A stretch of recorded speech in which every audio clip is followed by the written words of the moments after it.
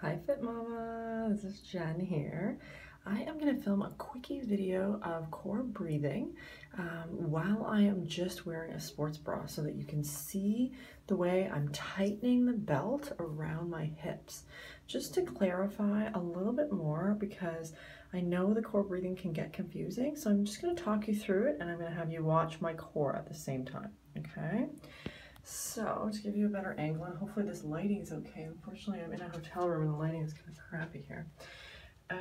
Okay, so if you can see right now my core part here, and I pulled my pants really low so that you could see the lower part of my core, because this is the part, at least in my abs section, and post-baby, it tends to be that we use our rectus abdominis and we're breathing a lot, so our diaphragm in that area up here gets kind of worked, but it's down here that I find the mummy tummy, or the most of the area that people want to flatten. So here's my hip bones, kind of sticking them out here for you, so you can be able to see that I'm going to be tightening a belt really, really low across my hips. It's not about sucking your belly button in, because that gives you that kind of crunch thing, and it actually pushes down in your pelvic floor.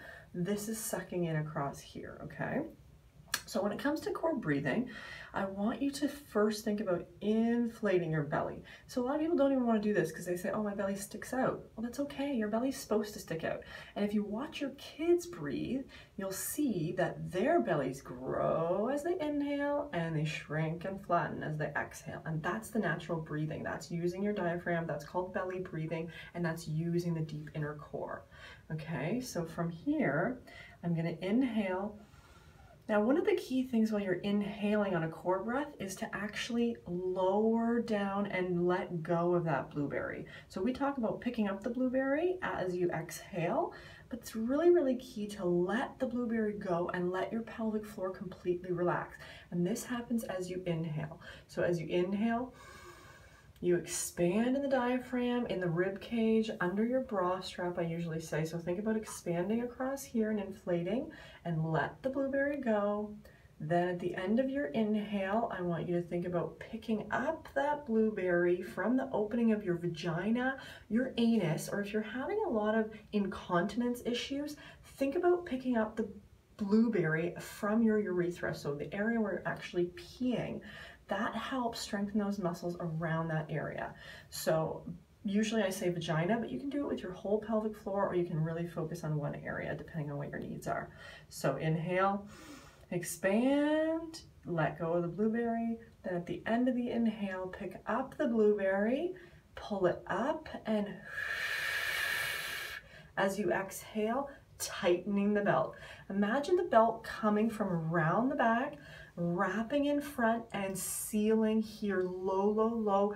Imagine a wire between these two bones, and you're cinching the wire together, or you're tying it up really tight. Okay, so I'm talking here, but I'm going to get myself out of the way and try, and hopefully you can see. So expanding and picking up the blueberry, pulling it up, and blowing forcefully out of your mouth is key. You blow forcefully and you connect with your pelvic floor, and you have more force across your TVA. So when I'm checking people if they're doing this correctly, I'm having them lie down. I put my hands about 2 inches in, 1 inch down, right from their bone, and I hold my fingers right there. And as they're breathing, I can feel if they're tightening their belt, because that's the part of the TVA that actually flexes and brings these two sides together,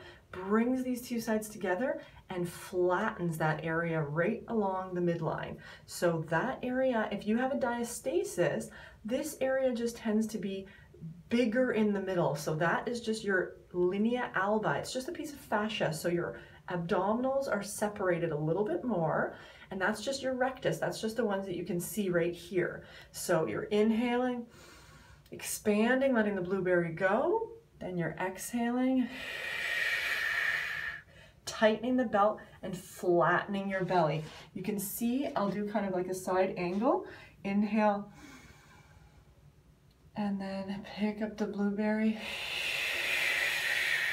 and you can exhale. Yes, this part kind of goes in, but I'm specifically focused on flattening this area here. So you can see from the side. I mean, everybody's body is different, and my body is completely healed from a rectus. I don't have a rectus abdominis. Ab separation as a diastasis recti. But here, yeah, everybody has belly fat. That's the thing. No matter what position you get into, sure, I have skin loose hanging. I have all these things. That's not the point. It's to heal the inner, deep, deep inner core and have that functional. So you can even have a diastasis. You can even have that separation. And you can feel for tension along the midline. And if you have tension, then you likely have a more functional core. So if you're years postpartum and you still think you have a diastasis, you may very well have a functional core, but you want to create more functionality, and that is through the core breathing. So no matter what move you're doing, let's say you're doing a squat, you're going to inhale, lift and relax, let that blueberry go. Yeah, you're going to have abdominal fat coming everywhere. That's just the way our bodies are designed. Then you're picking up the blueberry, you're pulling it up, and you're tightening that belt. That flattening low goes with every single move. So every workout you're doing is actually a core workout, because you're always using your core. Every time you walk is a core workout. Every time you breathe, it's a core workout. So get breathing, get your core back into function, and feel really good. Just the way your body is right now. It doesn't have to look any other way. It doesn't have to change in all ways for you to be satisfied with it. It's about loving your body right now, and you loving the body you have right now. You'll take care of it. You're more likely to feed it well. You're more likely to love it, nurture it, embrace it, feel pleasure, sexual pleasure, enjoy your partner. That stuff is important. Your partner thinks you're beautiful just the way you are. So please embody that, be that. You are beautiful the way you are, and your deep inner core wants to function properly. Have a great day.